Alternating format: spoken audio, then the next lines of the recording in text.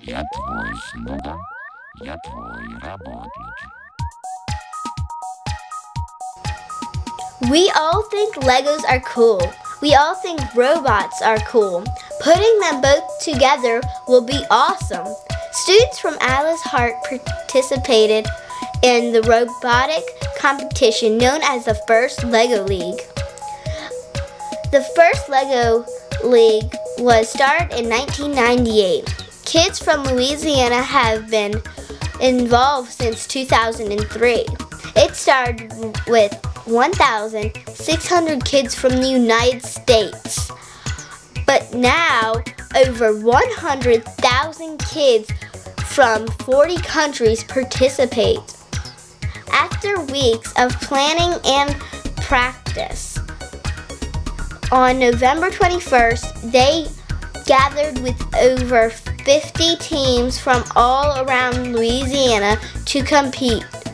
All participants had to be between 9 and 14 years old. FLL is about children having fun and getting excited about science and technology. This is their opportunity to learn and grow. The children do programming, research, problem solving, and building. Adults help them find answers. Once at the competition, the teams are allowed to make last-minute changes. Scores are given in 4 areas. 25% for design, where the students perform a 10-minute design review of their robot for 2 judges.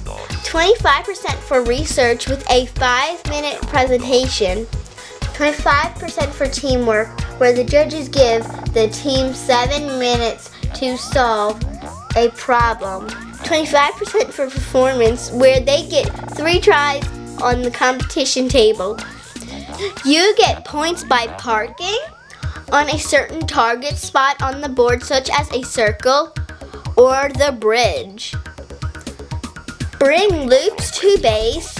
Avoid impacts with warning beacons. Knocking down sensor walls and access markers. Getting the truck off the ramp. Keeping the crash test dummy on the vehicle. By transporting 4 people figures into the target area. The students from Alice Harte were at a disadvantage to other teams whose members are older and have been competing for years. But when all was said and done, they finished in the middle of the pack. But more importantly, had fun and learned a lot. This is Catherine Arnold reporting for Alice Harte News.